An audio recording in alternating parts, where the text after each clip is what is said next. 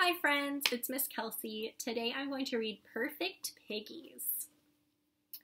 Did you ever see noses so wonderfully round? Look, touch your nose.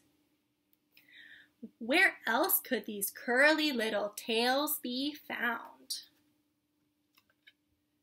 From the spring of our tail to our snuffling snout, our plumpness is pleasing, there isn't a doubt.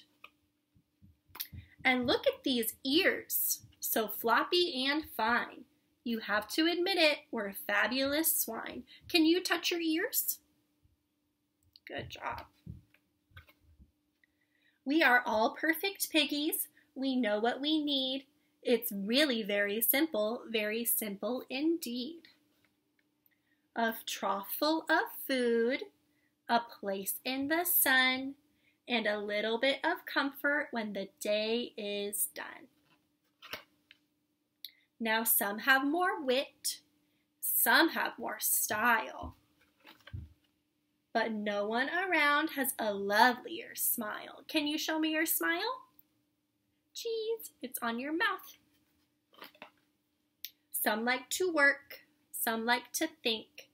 Piggies are born to be chubby and pink.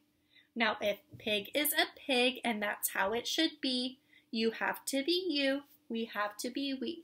And we go, wee, all the way home, all the way home, all the way home.